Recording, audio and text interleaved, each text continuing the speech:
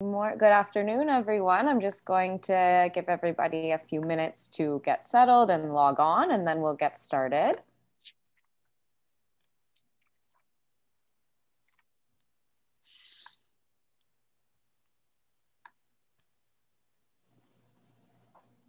For everyone who's just arriving, we're going to get started in just a moment. I'll just give you time to get settled and log on to Zoom.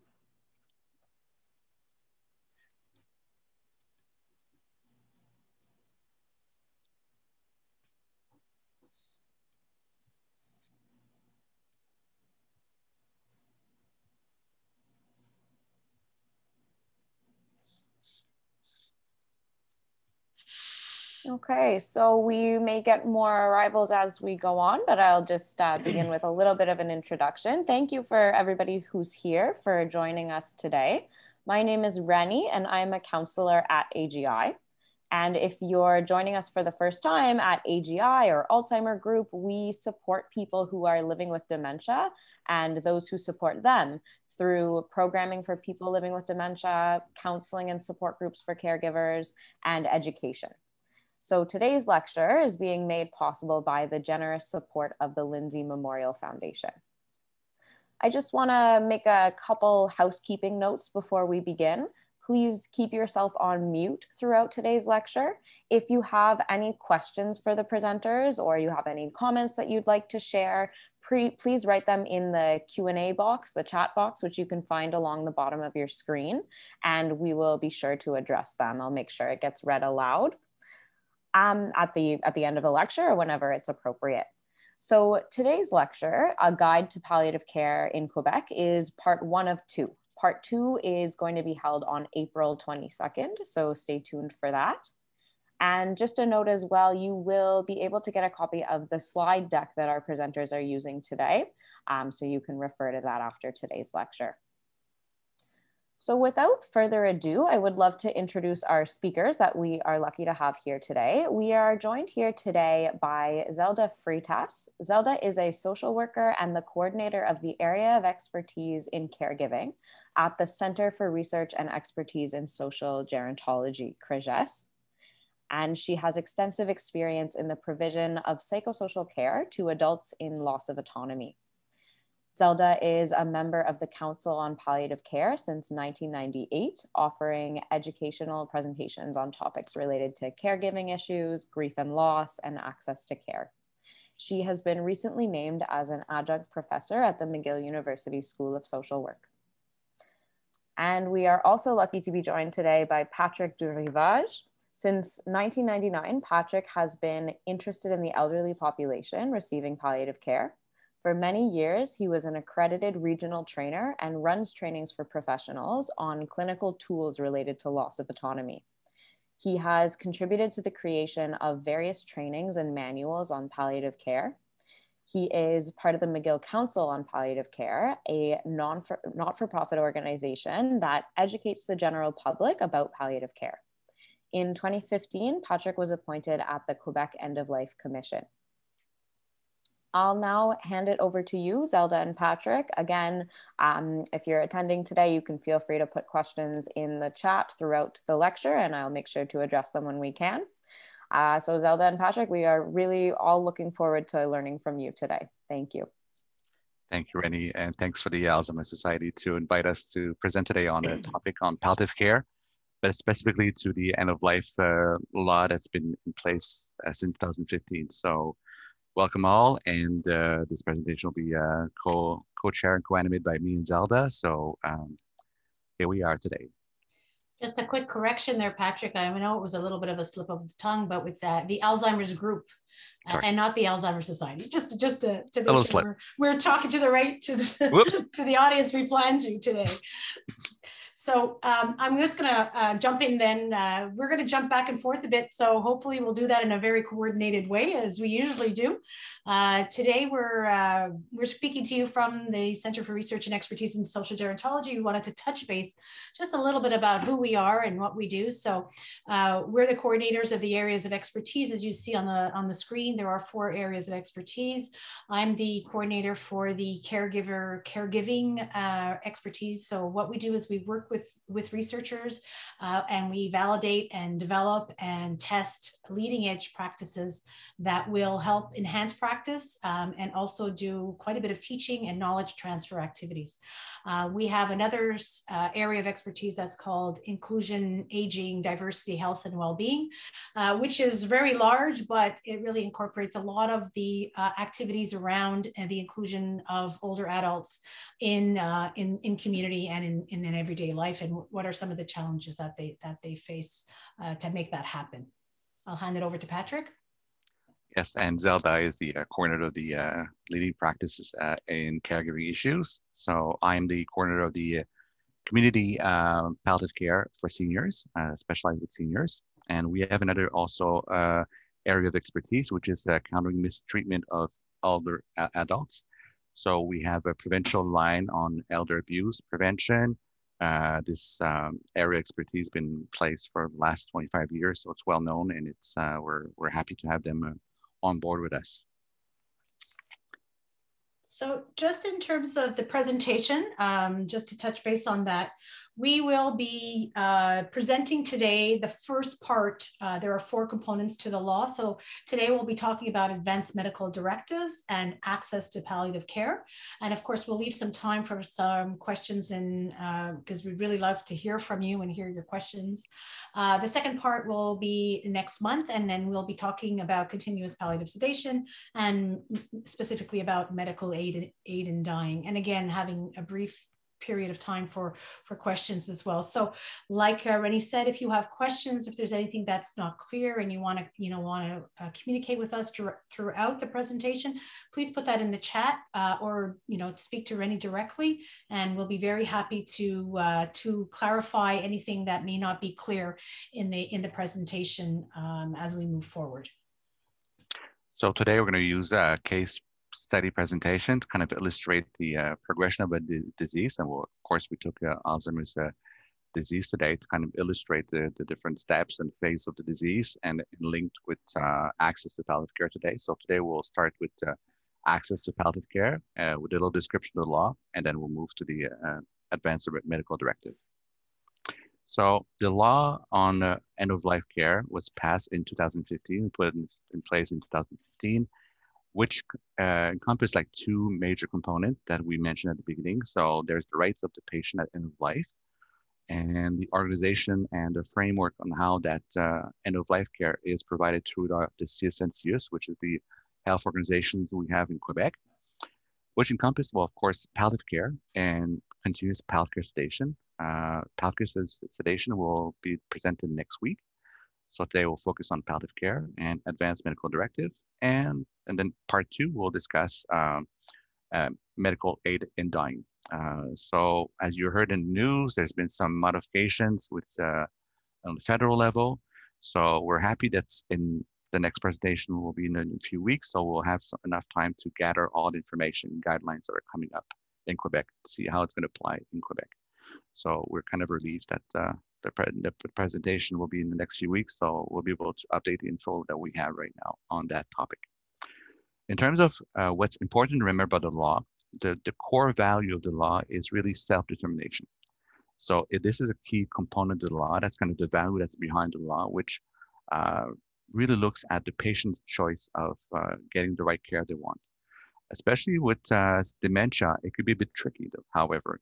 So if it's possible to have that conversation before the patient's much advanced and with the dementia, will help the caregiver to navigate the care and to get the service at the right moment. So that's tricky, and we'll keep that in mind in our case presentation to help you to when is the right moment to request palliative care, when is it the right moment to ask your family doctor to see if it's appropriate to request palliative care at that moment.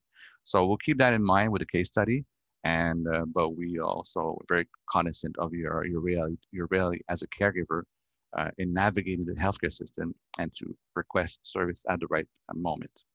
So that'll be true throughout the course of the 2 presentations. So, like I mentioned, the Law 2 is based on the right of the individual and really looking at the importance of the organization and the management of the care that's provided at the end of life, and looking at the wish of the individual while considering also the caregiver's perspective. So the advance directive allows a person to request or to deny care they would like to have in the future, but we'll talk a bit longer. Zelda, you have something else to add?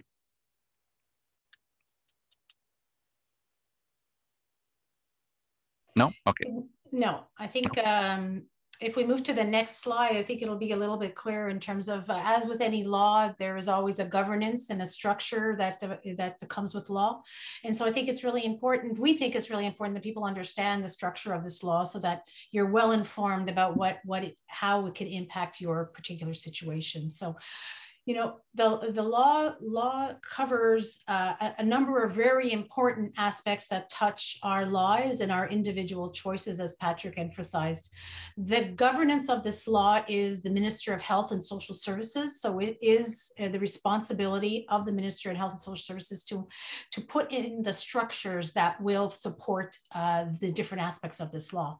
So every health and social service agency, so every CIUS and CIS must have some governing structure in place so that people could access end-of-life care that is provided by the different institutions and the hospices and residences that are part of that CIUS and CIS. And each institution within the CIS and the CIUS has to also have an organizational plan and a clinical program that speaks directly to end-of-life care. And so whether you're operating a CLSC, for instance, or whether you're operating a palliative care unit or a palliative care residence, or a hospital, an acute care hospital, they all have to have in place an organizational plan that speaks directly to end-of-life care. So that's important. We really feel it's important that people understand that this is something that is there for you and for you to be informed of. Next slide. So providers of end-of-life care, again, we are talking about the 4 different components of the law. So any health network must provide end-of-life care. These are the provisions that are in the law. Palliative care residences can determine end-of-life care services that they offer on their premises. So this basically speaks to the fact that there are some palliative care residences that you might have heard of over the course of time since 2015 that have decided to opt out, for instance, of providing medical aid in dying. And so this is left to the individual center to determine what they can and what they are willing and able to offer within their own premises. It's also noted in the law that private practice doctors and nurses can provide end-of-life care at home. So again, I think that was something that needed to be clarified. We do know that there is a private healthcare system parallel to the public, and that there are private practice doctors that do home visits. So this is another provider of end-of-life care that's mentioned in the law as well. Mm-hmm. So in the law too, what's different from all the other policies that Quebec came around in the last 30 years, it really recognized that people can have access to healthcare. It's now set and described in the law as a right. So a user that needs palliative care have the right to request palliative care or their caregiver. So it's really a game changer, and hasn't been discussed very much in the news or in the coverage in terms of this important aspect of the law. So Law 2, there's been a lot of emphasis put on medical and dying, of course, because it's a new care that's provided in Quebec, but not a lot discussion in terms of that. Law 2 recognize that people have access to palliative care, and it's in their right to request palliative care when it's clinically appropriate, of course. So it's really important to see that element and look at, okay, there's documentation that exists. There's someone online, like Zelda was referring to the CIS and CIUS. They have to put their program on the internet and put some basic information. There's also 811 that could help you to navigate the healthcare system to get, okay, who's providing palliative care in my network. But also there's this document that's available online. It's called Rights of the Person and End of Life. It explains what is palliative care, what is different care, what it's built to. And it's written like in a way that's very accessible. So a very layperson type of description of what palliative care is versus creative approach versus medical and dying. So I know in Quebec the last few years there's been big focus on medical late and dying and end of life care, but there's the palliative care approach that exists that people have to be aware and when it comes to into play. Just as first warning, of course, with dementia, it's a bit difficult to estimate when palliative care begins. It's part of the disease trajectory that somebody will lose their faculty, not just cognitive faculty, but there'll be some loss of autonomy. At one point, they'll stop walking, they'll stop be able to feed themselves, they'll need more physical assistance. And even somebody who's kind of bedbound or not moving at all, they could live 6 months, a year or two in that condition before palliative care will begin. So it's tricky for caregivers to ascertain when is the right time to request palliative care, but that's something that you should discuss with your care team, your family doctor, your home care team, or your different specialist that your loved one is linked to see when palliative care should start. However, in Canada, in part of the North America, it's now considered that palliative care should be offered earlier on to patients with dementia. Dementia is a situation that's a condition that you're not able to cure. So therefore, we should start talking about dementia care with geriatric care, but also maybe a palliative care approach. We're not able to cure dementia, but we should compensate the different signs and symptoms and the different behaviors and use a bit more an approach that's suitable for those individuals and families. So the get-go, the learning that we want you to remember, or the key element of the law too, is that palliative care is a right, but for many, many patients out there, and especially patients with Alzheimer's disease, that it's difficult to access palliative care. And we'll give you some tricks on how to do it in the different care settings that we'll present later on. So you're entitled to request palliative care, and not just for seniors. So if you're an individual that's 14 years and older, you're able to request palliative care if your medical situation is required to request that type of care. A person can also request palliative care even though they refused it in the past. So even though that you refuse be followed by palliative care, you can still request it in the future and when you're ready to receive palliative care. Of course, it's a voluntary service that's very useful at end of life, and we could define what end of life means. It's not longer just 3 months time frame. It could be over a time frame of a year or two.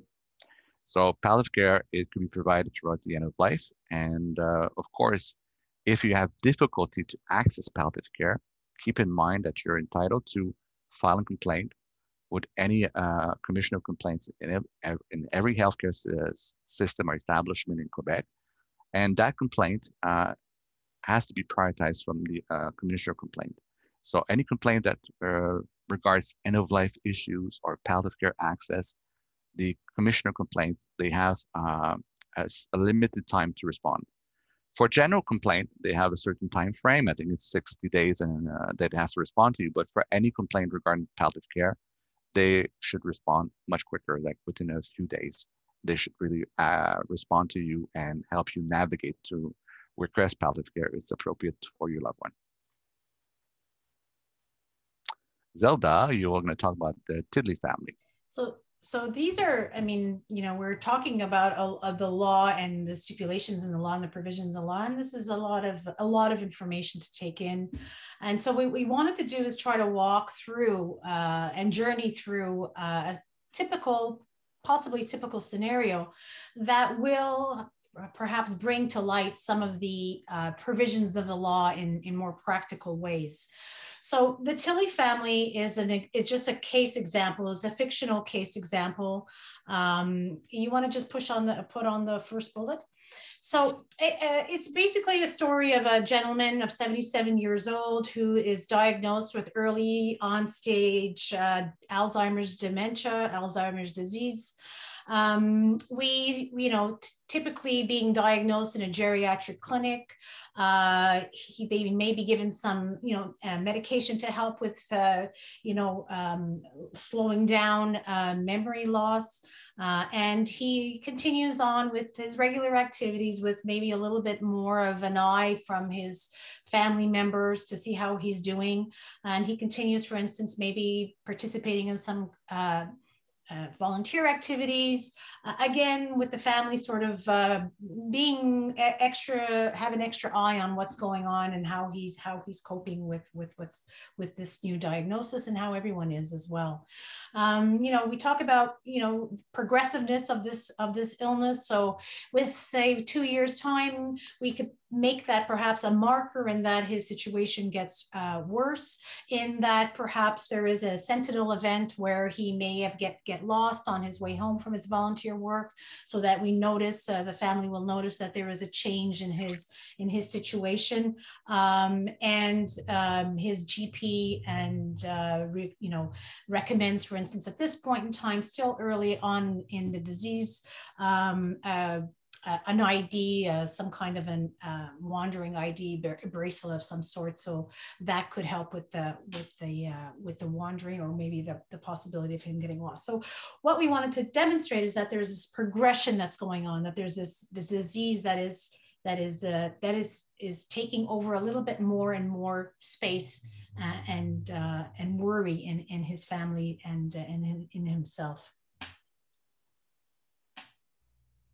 Then we think about, the possibility at this point that there are programs and perhaps activities that are starting to become involved in his life. And for those of you that are caregivers and family members, you have probably lived this kind of progression where it starts off slow, things happen, some events happen, more outside resources might be getting involved. So here we gave the example of Mr. Tilley being referred to the AGI DATE program by his GP. There is a little bit more cognitive decline. He continues to participate in some of his regular activities, but with some modifications. So maybe now his wife or his son might be driving him to the Meals on Wheels program where he volunteers, because he's still able to help out in the kitchen cutting up vegetables, but he's not able to maybe get there on his own, or they're concerned about that, or maybe someone goes with him. And so this is where now maybe he gets referred to the CLSC at some point in this trajectory, and the home care team gets involved. And it may be at this point in time, or ideally at this point in time, where we start talking about one component of the law, which is called advanced medical directives. So in this situation, Mr. Tilley is still able to consent to care. His faculties are still okay, so he's able to understand what's presented in front of him. He's able to make that information. He's able to personalize information to himself. He's able to make some decision in terms of what he wants in terms of future care. So, of course, for advanced medical directive, it's part of Law 2, which is end of life. But advanced directives could be discussed at any time of life. If you're 18 and up, you could look at advanced directives and look at what type of care you would like to have in the future in a situation that you become INAP. INAP is being incompetent or not be able to decide for yourself because you don't have the cognitive faculties to assess the situation and personalize it to your own situation and make a good sound decision on the care that you would require in the future. So again, there hasn't been a lot of attention in media about advanced medical directive. The great part of it, advanced medical directive, it's kind of a vehicle so a person could express their wish in a form that's set by the government, and that you could have decide what type of care you want in the end-of-life context.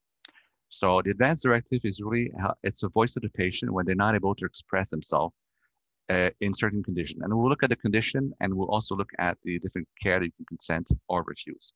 But again, if you haven't heard about it, it's quite normal. There's been a few publicity campaign, 2015, and there hasn't been a lot of media coverage about it to kind of encourage people to look it up and to do it. So again, there's a nice flyer that exists. You could download it from the internet and check. There's also different website that explains advanced directives. So this document is available in French and English. And in our PowerPoint, you'll have the different links to upload the different documents that we put in the PowerPoint. So advanced directive is really set in the law, but it's also, like I said, a vehicle that replaces everything else that's been in place. So if you draw a will where you set some directive for your family in terms of you don't want active care, you don't want any heroic measures at the end of life. If you have set with your family, perhaps living will, or if you set also maybe the document from Speak Up website to kind of elicit what you want in terms of care, that's all good. But the advanced medical directive is kind of formalized and it will surpass any directives that you set in the past. So once it's filled, signed, and sent back to the NQ, this document will be put in a computerized registry while all the physician and some frontline workers will have access to really see what type of care you want and what you agreed or refused on. So it's really important to keep that in mind. It's also important that keep in mind that those directives could be modified throughout the year. So if you have an event, if you're hospitalized and you saw, okay, well, I received oxygen, I received an intubation, and maybe it was okay to consent to it. Maybe you change your mind and you want to modify your advance directive. It's possible to revoke it, and you just have to request a form and send back to the RAMQ to revoke the previous one. So the good part of it is it's a computerized registry where all patients could definitely send it and make it accessible. So when does it apply? You know, advanced directives, it's really for in a situation when the patient is not able to consent to care because of many situations. Of course, if you look at the bottom, you look at Alzheimer's disease. Yes, it could be a situation that when it's advanced, your patient is not able to consent for the care. So it's good at the beginning of the diagnostic of Alzheimer's disease to discuss that element with the patient, see what type of care they would like to have in the future. But if you unfortunately diagnose and it's your person is too advanced, of course, you're not able to fill those advanced directives. However, it's still important to consult the document and have that open conversation with your loved one and your family to see what type of care the person would have liked to have. So it's still important to do that exercise, maybe not have it signed or have it processed, but at least to have that conversation with the family and perhaps having your family doctor or one of the specialists to kind of answer some of the questions you may have. So the advanced directive will only apply or be used when you're confronted to an end-of-life situation.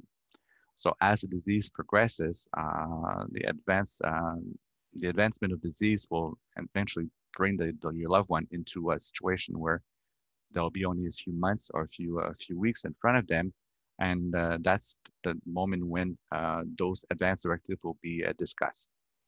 So if your loved one has also maybe in a coma state, or they were involved in a car accident and they lost all their faculty to consent, or they become in a coma state and the coma is irreversible, then advanced directives will be discussed with the loved one.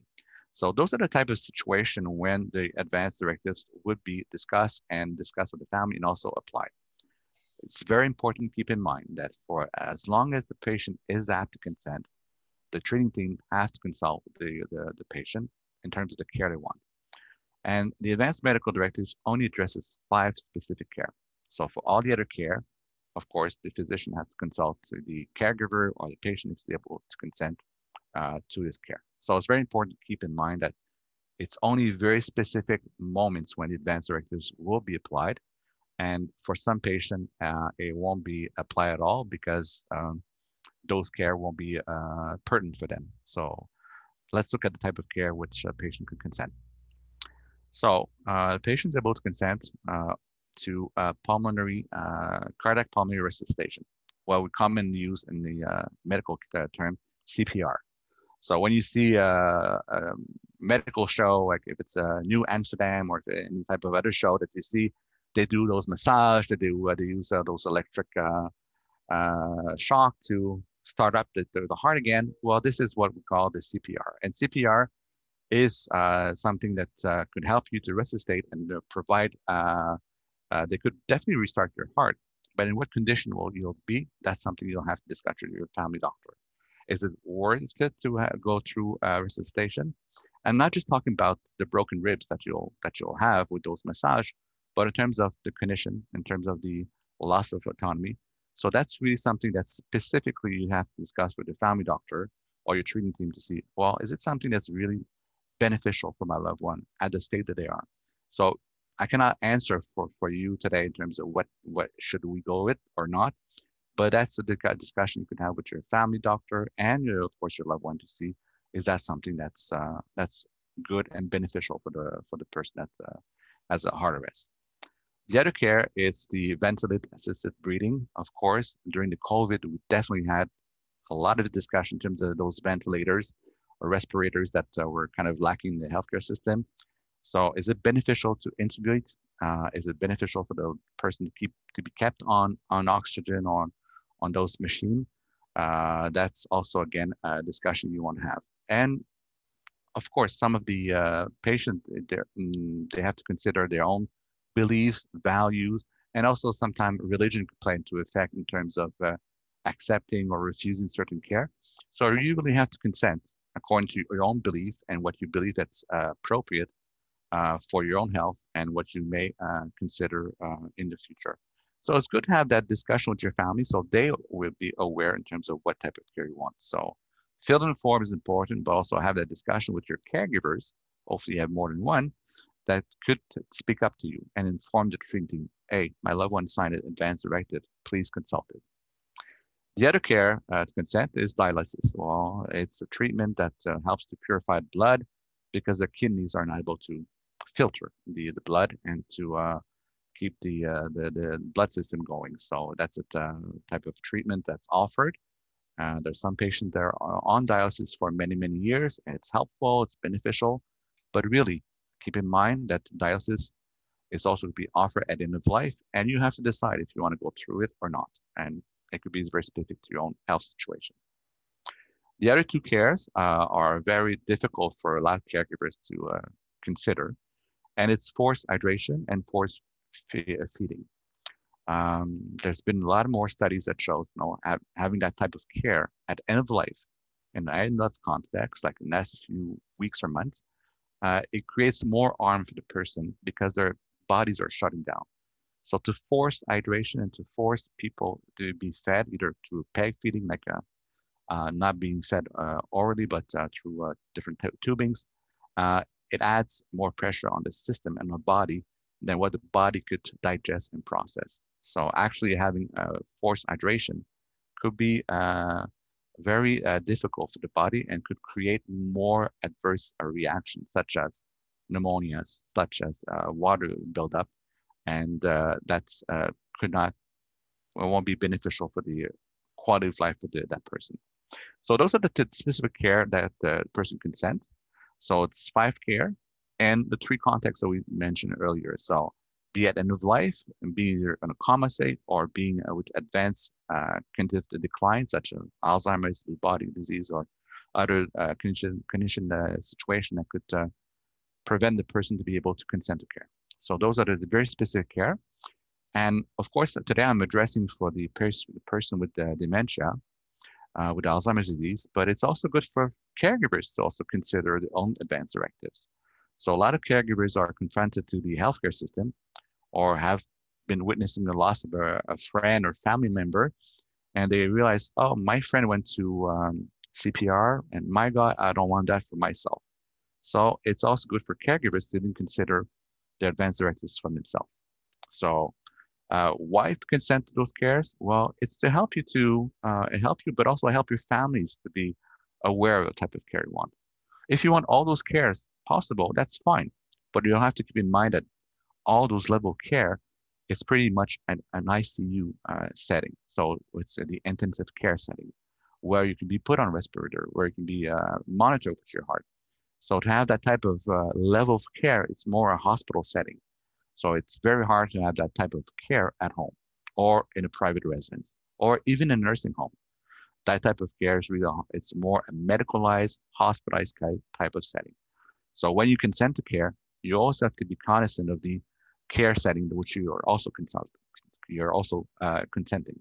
So that's very important for caregivers and patients to consider. Okay, I may consent to all the care, but does it mean I'll finish my end of life in an ICU setting? So that's also something to consider and to discuss with your GP or your CLST home care team to really look at where that care is provided. And that may influence your decision also. Maybe you want to spend the last few days or weeks at home, and you may forego those treatments because they're not adding quality of life at your end of life status. So it's a lot to take in terms of advanced directives, because we haven't had that discussion in the general public. So you may feel that you're lost with that discussion, but you should really look at it's medical directives, it's medicalized approach, interventions, but it's also as a social worker, I see mostly as a relational aspect in terms of where you want to have the care and how you want to finish your life. You want it more a hospitalized setting, or do you want more a home care setting? I'll just give you a concrete, not concrete, but a very personal story. My father-in-law wants all the care possible. He wants all the active care. He had 2 major heart incidents in his life. If there's another one that comes up, he wants to go to hospital. There's no question asked. Even at 88 years old, he still wants all the active care possible. So for him, he checked all consent care. And for the caregiver, my wife, it's for her, it's no brainer.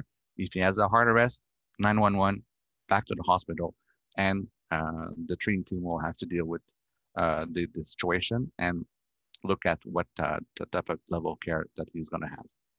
So be able to request medical directives. Then you have the form that's been done by the ministry that you could request, and we'll show you how later on. But there's been a lot of discussion in terms of be able to request medical aid in dying through that form. As we speak right now, it's not still possible. There is going to be a committee in the federal government to look at, okay, that possibly in the future, people may be able to request it. But as we speak right now, it's not in effect. It may take another year or 2 before that comes into effect. We don't know how fast or how slow it's going to move. There's the election coming down the road. There's many factors. There's still the COVID. So it's hard to predict when that'll come into effect. But there's some committees that will be formed to be looked at to be request medical and dying for Alzheimer's patient, and we'll give you more information on that topic at session number 2. So how to request it very rapidly. The easiest way, definitely, which I recommend my caregivers and patients I see, is to call just the RAMQ. And you have the phone number here. You call the RAMQ, you dial advanced directive, and then you need to have your RAMQ card with you because they'll ask you for it. They'll ask to confirm your identity, and then they could mail it out to you, and you receive it in the mail within a few days. It's pretty quick. And you need to consult your treating team, make sound decision. There are some information, there's some little pages on what the care is about, but there's also some information online which you can consult that could guide you in terms of, okay, what type of care that looks like. Then you have to have 2 witnesses sign the form, not to convince you to change your decision on, but really to make sure that you're the person that signed it and there's no pressure that you went through to sign it, and that you're still able to consent to that care. And then you mail it back to the RAMQ. But before you mail it, make a few copies for yourself. Keep it in your own records. Keep a copy at home. Give a copy to your family doctor. Inform your home care team or other healthcare team that you filled it. And keep a copy when you go also into a nursing home, because nursing homes and public nursing homes will ask you right at admission if you did sign your medical directives. So it's important to keep that. And inform your family and your caregivers that that was done. And caregivers could be friends, could be neighbors, whoever that's involved in your physical and medical care or personal care, they should be informed that it was done. Activity. So I think Remy is going to help us to break up into No, sorry. We decided that we're going to have an open discussion about this advanced directive. But if you have questions, because I think there's a few questions in the chat box that maybe you could answer before we begin the activity by itself. So Remy, is there any question that the audience has before we continue? Sure, Patrick. So a couple questions that I think people have on their minds that goes back to something that you just mentioned is, you know, if someone's in a situation where they maybe have never had any of these conversations about end of life planning, about advanced care directives with their GP, for instance, is that something that, you know, they should insist on, or, you know, a conversation they should, you know, make sure they're bringing up? How does someone navigate that kind of situation? Good question. Well, that type of conversation takes time, and we know that GPs are pressed with time. So when you take an appointment with either the secretary or whoever that you take the appointment, ask for a bit more time to discuss advanced directives. So the GP could allocate a bit more time for the session so they could answer the questions. So it's very important to have that open discussion. If there's any questions that you want, I would definitely suggest the person to ask their form from the RAMQ, read the document. You could go also online. There's a Quebec.ca website where the advanced directives, there's some documents, there's some explanation in terms of the care. There's also la loi that provides some information. And you could also download the flyer that we saw, that we shown on the PowerPoint that explains the advanced directives. So you could get that information first. And if you have specific questions with your own medical health, well, I think it's good to raise those issues with your family doctors. If you have one, hopefully you have one. And then if not, with one of the specialists. If you're diagnosed with dementia, you're probably either seen by a geriatrician or by a family doctor to have that diagnosis. So definitely have that conversation with that person to discuss the type of care that would be beneficial for you in the future. And of course, it's always hard to plan ahead. And this, you're not planning for a trip, you know, that's easier, that's more fun, but discussing advanced directives takes time. You need time to reflect. You may also want to discuss with your friends what they looked at, what they consented, and to have that open discussion. But definitely, if there's some medical questions, I would definitely ask your GP. And if there's no GP at all, if there's no healthcare professionals involved, well, caregivers could also call 811 and speak to a nurse in full santé to have the discussion in terms of, okay, what that care really means. Is that really wise to have that care when my loved one's 92, 93 years old and has a weak heart?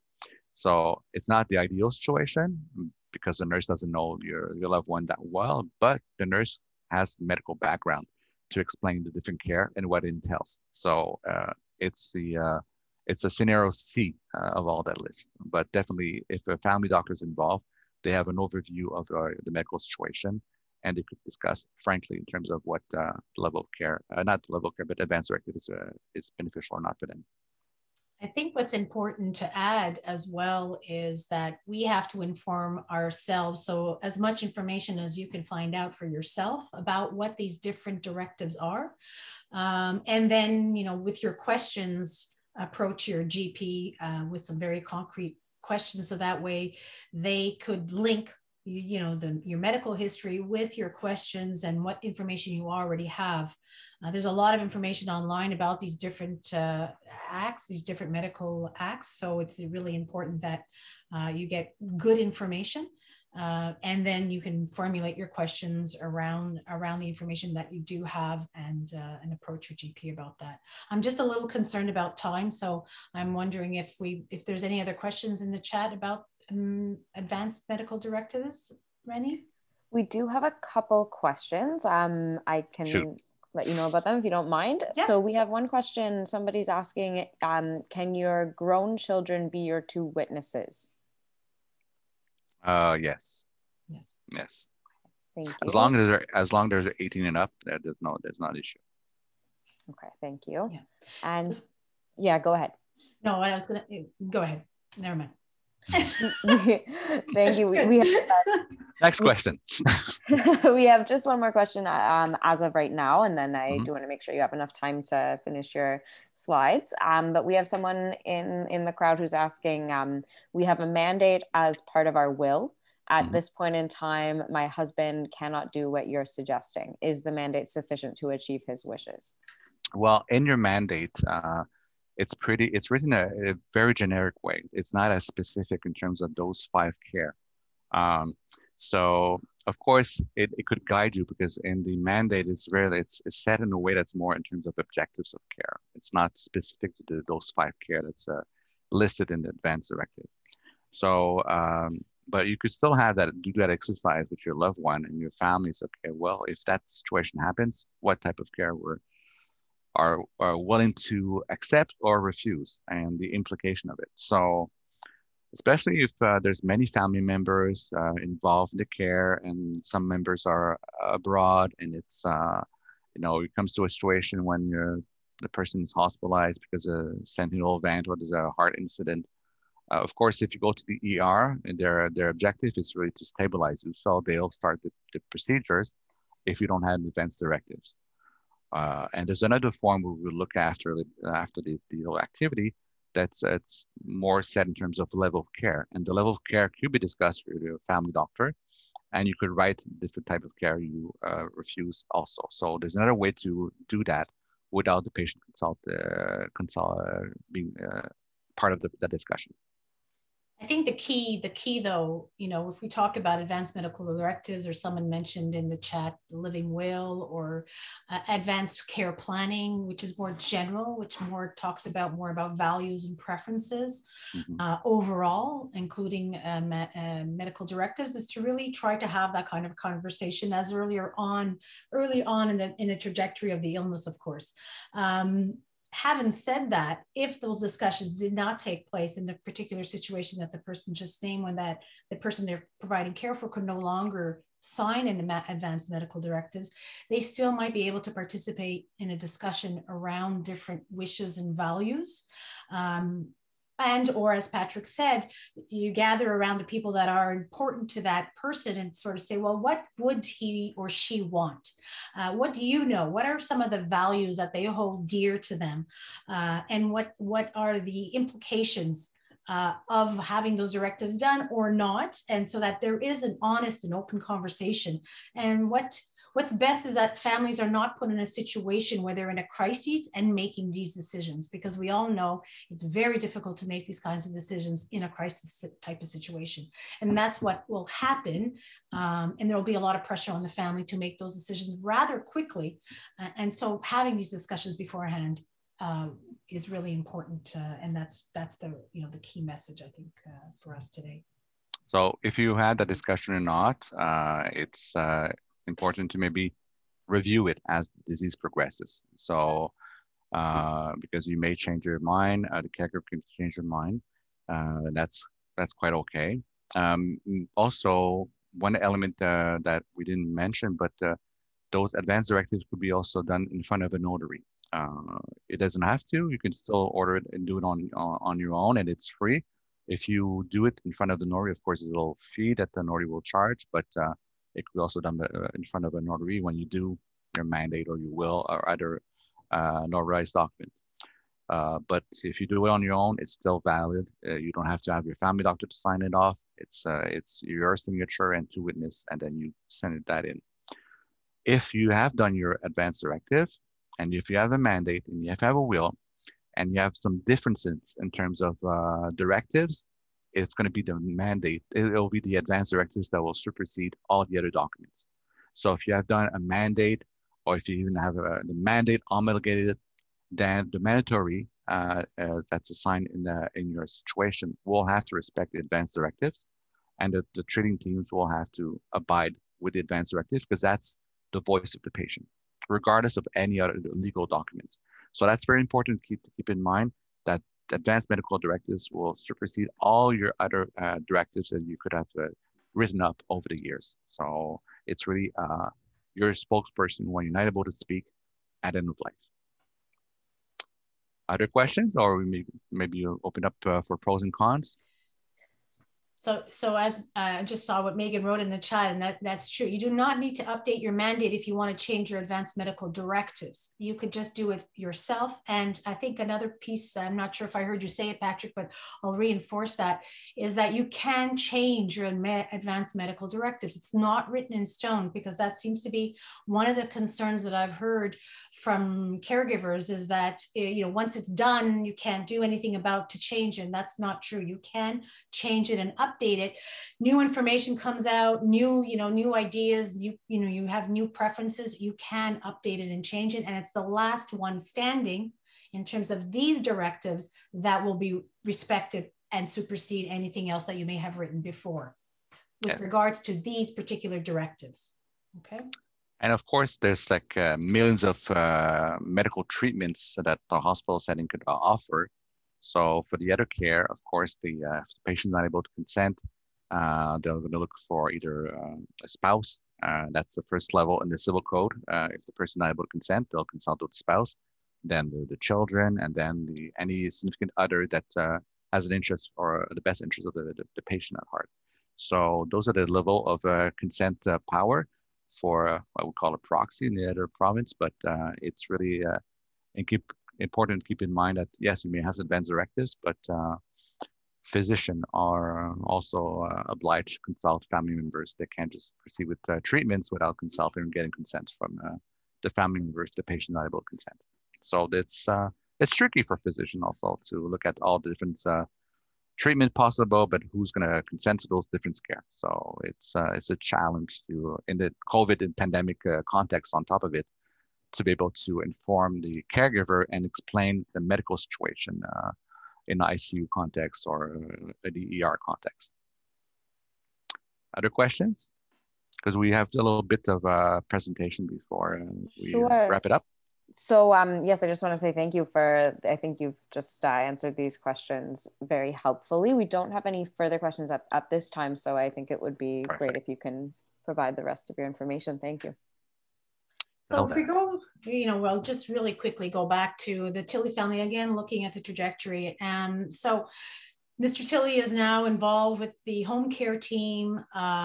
They provide information about different options of care. So we're talking about advanced medical directives. We're talking about home care. We're talking about palliative care. We're talking about different options that are available for Mr. Tilley and his family. And at this point in time, he chooses, and his family supports him in the choice to remain at home for as long as possible. So this is a preference that he is able to express, and this will guide the practice and the rest of the trajectory of the illness in terms of how the illness evolves.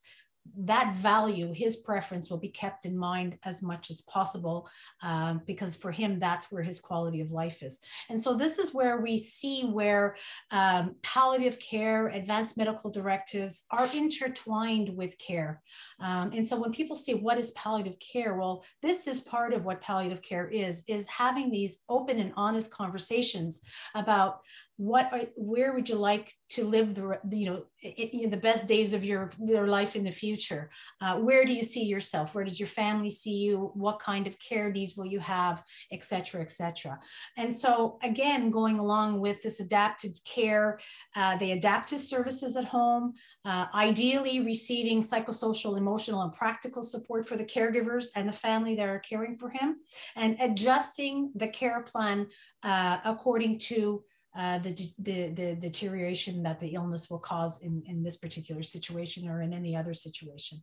So that's where we see the parallels of the illness and the advanced medical directives, because at this point in time, he's able to express some of the values that he feels is important to him, his preferences and that of the family.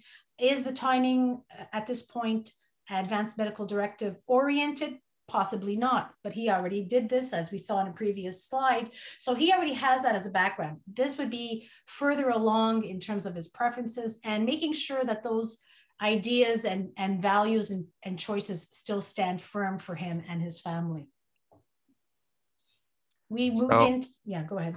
Sorry. No, I'm So, just moving along. okay, good. We're in sync. The other form that we like to present to you is level of care. If you go on the INES website, it was the Institut National d'Excellence en Santé et Services Sociaux. So it's a big acronym. So you just Google INES, and if you look at the level of care, there's a this document that exists. It's a flyer that exists in French and English that explains what are the level of care. So there was an issue in the healthcare system. Every hospital had different type of level of care. Some were using letters, some were using numbers, some was using 1, 2, 3, 4, some was using 1A, 1B. So there was like a mishmash of different level of care in different hospitals. So the government, to kind of reset the level of care across Quebec, they did a study and they did what would be best to simplify different level of care. So now in Quebec, every healthcare establishment should use the INES level of care. And level of care are objectives that you set with your treating doctor to see what type of care you would like, or what type of intensity of care would you like, and also what type of care setting that will be able to meet your need. So let's look specifically the A, B, C that the INES kind of put together. So level of care A, it's all treating, all medical intervention that will prolong your life. It could be very active, very aggressive. It could be different type of treatments, and you can imagine all the different treatments that's possible that could help to save your life and bring you back to life and prolong your life and hopefully recover from your disease and your event. It could be an accident, it could be whatever, an illness that strikes you. You know, you agree to have all the care possible under the umbrella to save your life and keep you on going and hopefully resume your level of activity that you had before. Level care B is more like, okay, let's prolong life, but let's set some little bit of limits in terms of what you want. And the doctor is able to kind of write on that form the different limits you want to have. So you may decide, okay, give me everything possible, but if it's to have a CPR or a cardiac resuscitation process done, that I don't want, then that could be level B. And the doctor will write in the comment area, do not provide CPR, but do all the other care that's possible to keep prolonging the life with some limits. Level C in these it's a bit easier. You know, level C, it's aiming at comfort care as opposed to, so more quality of life that could maybe lead to a situation where the patient may require palliative care at this moment. So comfort care is more in terms, let's start looking at palliative care, introducing palliative care team to make sure that the patient's signs and symptoms are better managed. And when I talk about palliative care, it means I talk about palliative care.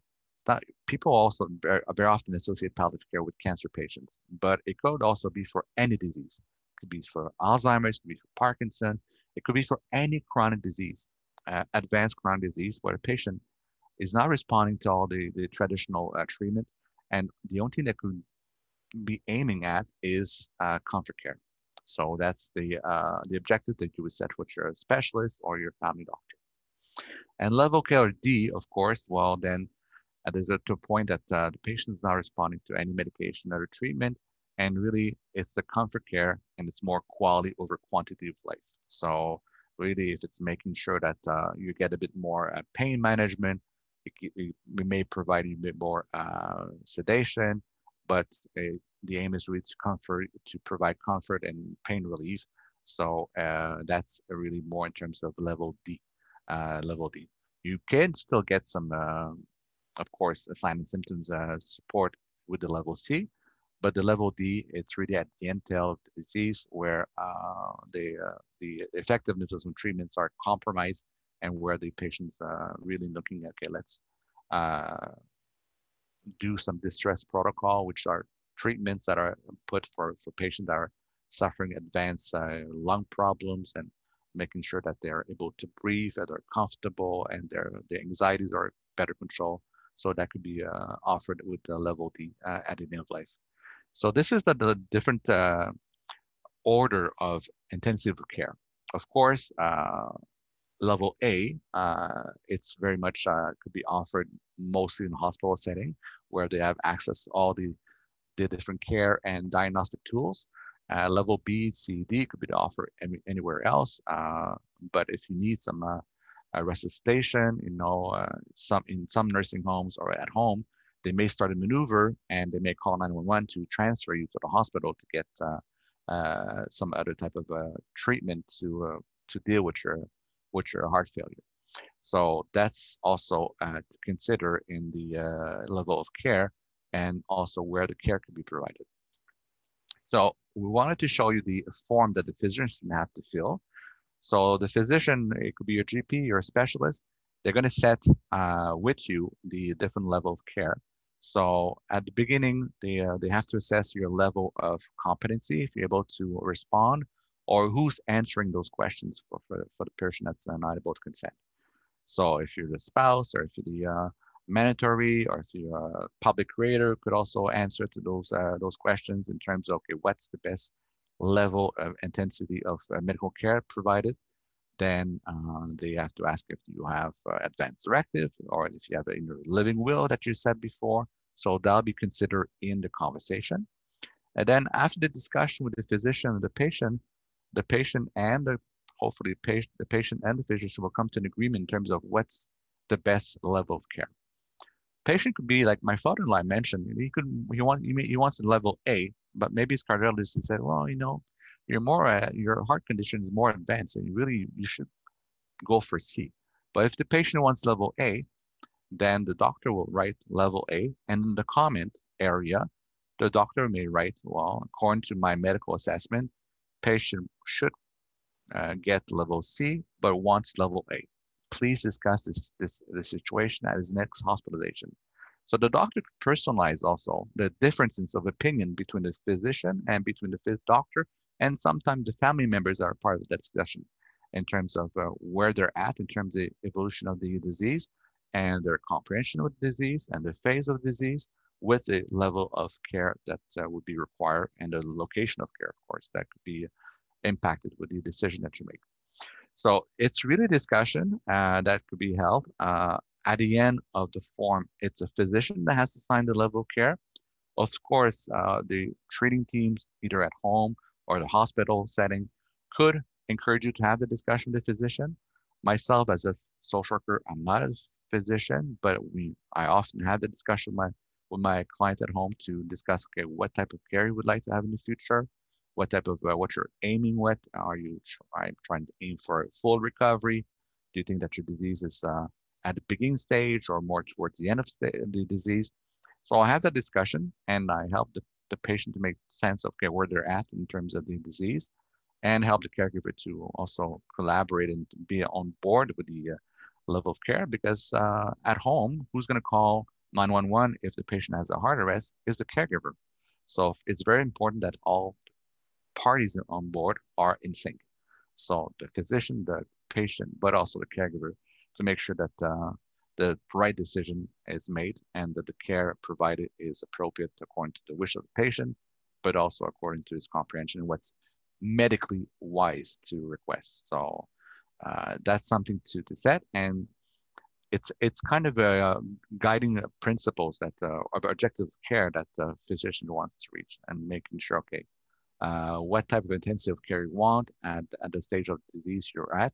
So it could change over time. You could be A, you could be B, and some people are B, and then and they say, okay, I'm getting chemo because I have a cancer, and I may want to be level C, and then you go through the course of chemo, radiation, and your cancer is well controlled. It's well maintained, and after a few years, you're in full remission, and the cancer is gone, and you may decide, okay, well, since my cancer is cured, let's aim at a level of care A. So you can be put back at level A. So what I'm trying to explain is the level of care can be changed according to the progress of your medical situation, and also not just the dementia element, but also the other physical component of your file. So that's why it's signed with a physician to really assess where the patient's at, and to have that open discussion where the patient's at. So yes, it's a medical decision at the end of the form, but it's also a comprehension where the patient's at and what care they should require. So this is pretty much the end of our presentation today. So we have a few minutes if you have some specific questions in terms of level of care. This is an added element, but we felt, Zell and I, that we should present it because very often caregivers will be confronted when a patient goes to ER, okay, and the treating team or the ER doctor, ER nurses may ask, well, what was this level of care? What type of care you want in the future? And especially with somebody with dementia, being in the ICU or ER, they could be disoriented, not able to consent, or not clear in terms of what they wanted. And the caregivers will be called and say, well, what's the status? What type of discussion you had? So it's good to know that level of care exists, and it pertains to the intensive care that the patient will have. This information is, we understand and we can appreciate that it's a lot of information at one time, and you may have a lot of questions around, the technicalities of it, the criteria of it. And we'll talk a little bit more about palliative care next week. And, we were trying to fit it in a little bit today, but we'll talk a little bit more specifically about it next presentation, as well as medical aid in dying. We'll go into more detail about that. But if you have any questions at all that sort of linger from this presentation to the next, please keep those questions and we will certainly try to address them. Perhaps we'll save some time right at the beginning of the presentation so we can recapture some of that and then continue on with the rest of the presentation that we have planned for you. Thank you for sticking with us during this, all of this information, and hopefully we've left you with some food for thought and some good information to follow up on for your particular situation or someone else that you know. I'll pass it over to Rennie. Thank you. So thank you so much, Zelda and Patrick, for such an informative lecture. And I think what are some very challenging and very relevant topics. And, I think it's a great idea. We can take some time next session if people have questions in the intervening time. I just, want to make a few little housekeeping notes before we go. I just want to let everybody who's attending know to keep an eye on your email. You'll be getting the slides that our presenters have showed us today, and you'll also be getting a survey. Please do give us at AGI your honest, anonymous feedback. The survey will also allow you to give us your input about what different topics for lectures that you'd like to see in the future. And please join us again on April 22nd for the second part of this lecture. And, if you have any further questions or there's anything on your mind related to what we've spoken about today or related to the experience of being a caregiver or, of having or knowing someone with dementia, we do encourage you to connect with an AGI counselor either by phone or by email. That's always open to you. So thank you, everybody. And thank you to our two wonderful presenters. And we look forward to seeing you in a month's time. Thank you. Thank you. Take care. Stay safe. Yes.